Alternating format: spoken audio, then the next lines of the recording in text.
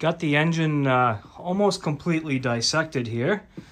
So this is the 6.4, the 392. I knew already from when I took the head off that a piston was destroyed.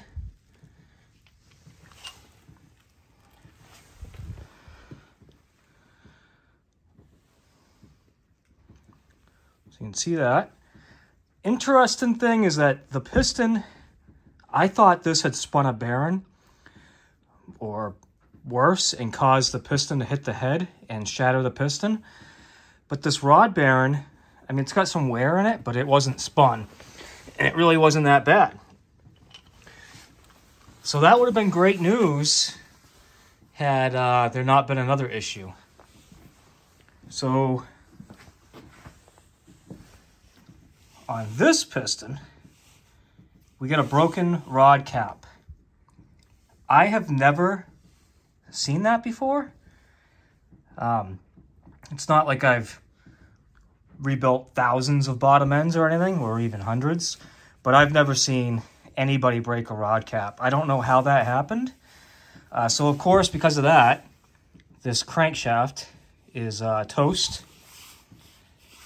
This is the journal that shattered piston came off of, which is like totally fine. So that one journal here is crap. I mean, there's a good lip here. I don't even think you could turn this down and fix it. On top of that, there was a lot of crap that came out of here. All those piston fragments, they ended up down here and they got churned, and there's broken teeth on the reluctor wheel, which isn't a big deal. I mean, you can change that, but there's a whole bunch missing. It actually took a small chunk out of the bottom of the cylinder, which isn't a big deal. The piston rings don't come down that far. This block is still salvageable. It could definitely be used. The piston that got shattered does have a gouge taken out of it.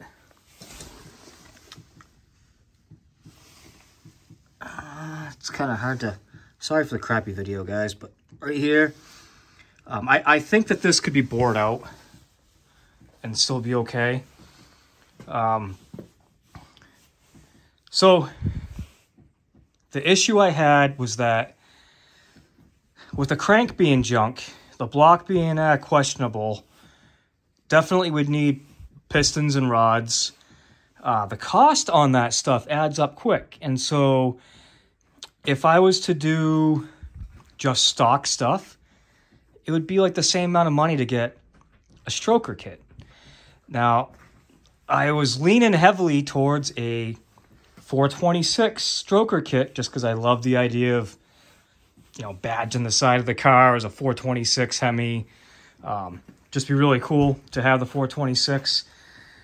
But I would be pushing the limitations of an all-wheel drive drivetrain in a Charger. And so that felt like a waste of money to me to put all that money in. Probably $3,000 or so. I could have this engine, I could build it, make a 426 out of it, and have it running for probably around $3,000. But like I said, what did I really do? I put too much engine in an all-wheel drive Charger. And at the end of the day, I probably am going to sell this car.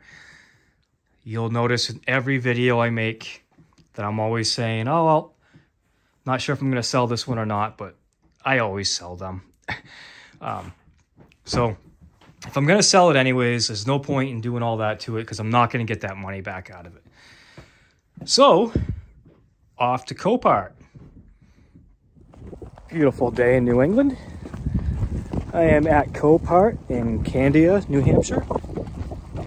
Currently looking for a car that should have a good engine in it for the Charger project. So just looking for that now. It's a 2010 Charger. Doesn't have a ton of damage. Has a pretty low buy it now price on it. So we're gonna check that out if I can find it. All right, I found it. This is it. got a buy it now price of like $15.50, I think. I bid on it on Tuesday. I was the winning bid at $500, but they rejected my offer. It's not wrecked because of a whole lot wrong with it, really. It's just this damage here. But I really don't care because I don't care about the car. All I want is the engine. So let's see if it actually starts.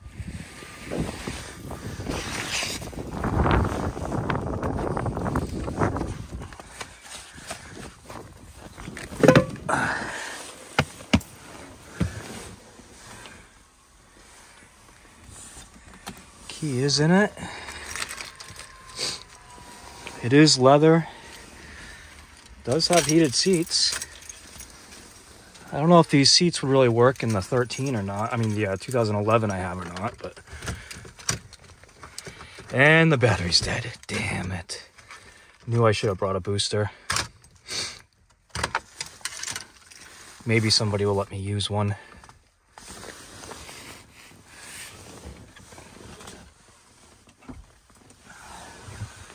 All right, let me get the hood cleared off of snow and get it open and check it out. All right, well, I didn't capture it on video, but had a guy come and jump start the car for me. Started right up. Engine sounds fantastic. So I'm gonna go ahead and buy this car. This seems like it'd be a perfect transplant for the 2011 Charger at home. So I'm just gonna go pay them and do the buy it now at $15.50. Get it home and get that other Charger done. And here we have the donor car. This is just the 2010 Charger.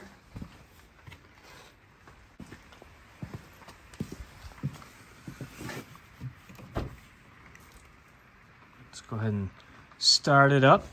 I know at Copart it didn't start. There was no battery in it, but a guy came over and jumped it for me and it started right up. Sounded great. Let's see if it still sounds great.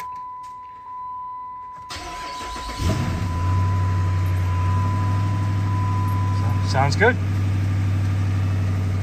Amazingly, aside from like a flashing brake light, which I don't care about, there's not even any lights on the dash.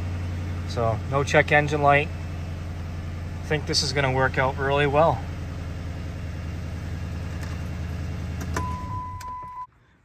So you can see, even though this is a 2010, the body style is one generation different. It switched over to, in 2011, it has like the indents in the doors, and the hood is different. The interiors are completely different. But the engine's the same. Actually, everything under the hood looks to be exactly the same. I'm hoping that because this isn't an Eagle engine, it's at the Eagle heads, that the reluctor wheel on the crank has the same amount of teeth. I guess in different generations they changed that. I don't think there's a difference between a 2010 and 2011. So this should be a really straightforward swap. So I'm just going to basically yank this whole engine out, drop it in the Charger, and the Charger will be just about done. One of the great things about this is that both front axles on the Charger up back, or on the 2011 Charger, both front axles were pretty much junk, at least ripped boots or came apart as I took them out. So if these axles are good, that saves me a little bit there. I needed an alternator. This has a good alternator. Yeah, this should be I should have literally everything I need. So it should be easy from here.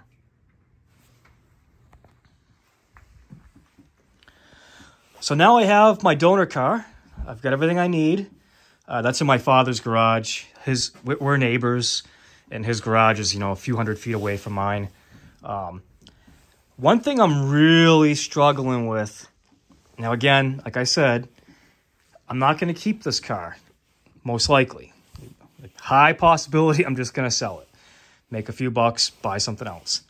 But what I'm struggling with is I've got a 6.4 intake just sitting there. I've got the box, the MSD, what's it called? Digital window switch. Basically, that is already wired up to control the valve that's in the intake to open and close depending on the RPMs. That's already set. I've already got a set of headers over here that came off this. And it's got catless mid pipes. So it's like, man, I could throw all that stuff on my donor Hemi and it would sound mean. And I'd have, you know, especially if I tuned it, I could have probably an extra 40 to 50 horsepower, you know, just from those mods and tuning it. But again, if I'm just going to sell the car and the car's got 180,000 miles on it, did I really get my money back on those parts, or would the car be just as valuable, if not more valuable, if it was stock? So I think I'm going to keep it stock. Another thing. So I have all these parts. So I could probably sell that intake. Those heads are worth quite a bit of money. One needs a valve, and that's it. It's got one cut valve. Right here. That's from the piston that shattered. I'm pretty certain it's just that valve and that's it. But, you know, I'd inspect the valve seat and everything, make sure everything's good. But I've seen those listed for as much as $1,000 for one Apache head on eBay. So anywhere from $500 to $1,000. Probably ask like $300 for the one that needs a valve, and maybe, I don't know, $600 for the other one. I don't know what the intake's worth, but that's worth a few bucks. I've got all these non-MSD lifters. I gotta bag all this stuff up, clean it all up before I bring the other engine in. But yeah, I've got, you know, probably $2,000 worth of parts sitting here at least. And I paid $1,800 for the car. And so, yeah, I'd be in pretty good shape. So one thing I failed to mention on the Copart part of the video. So you saw me in the Copart yard and I said, I'm just going to go buy the car. It has a buy it now price on it. I'm just going to buy it. Well, that was my first ever Copart transaction. And I had no idea how expensive it was in fees. So I have to go through a broker because I'm not a dealer. I already was signed up for a broker. I used Auto Bid Master, and they're great. What's really cool about it is that basically the broker website wraps the Copart website in their own broker way. And so it looks just like Copart, except for like a little bit in the top header and some stuff in the bottom. But aside from that, it looks just like you're on the Copart website. It works the same way. Most everything's the same. So it's really cool. Well, I had bid that car up to $500 before, and I was declined on the offer. And so I figured, I think it was $1,550 was the buy it now price. And after I heard it run, and after searching for 5.7 Hemis that found out they're way more expensive than I thought a used one would be, I decided $1,550 plus, you know, a few $100s in fees would be worth it. And so I was going to buy it right then. Well, a couple things. For one, I went and I told them I want to buy it right now. And they said, you can't buy it unless you're a dealer. And I was like, okay. And they had told me that even if I bought it on the website through my broker, that I wouldn't be able to take the car. You have to be a licensed dealer just to take the car off the lot. And so that kind of sucked. Well, I went out to my truck right there in the parking lot. I was going to do the buy it now when I looked at how expensive that was going to be. So like I said, it was going to be $1,550 for the car. Well, after all the fees and everything, it was going to be just over $2,600. So it was going to add at least $1,100 to the price of the car in fees. And I just thought that was too much. You know, I can almost buy a non-totaled a non-totaled Hemi car for that price.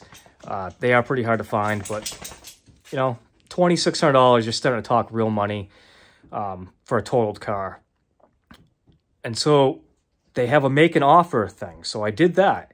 I offered $800. And the broker actually texted me and said that the client was firm at $1,550 and the best thing to do was to buy it now. Well, I already decided I didn't want to do that because it was just too much money. Well, the other thing I didn't know was that when you click the make an offer, you're making a bid. You're setting your max bid. It's not just an offer. And so that was kind of frustrating because I didn't really want, this was like 4 days before the next auction. And I didn't really want to be tied up on that car. Like, what if I found something else in between now and then?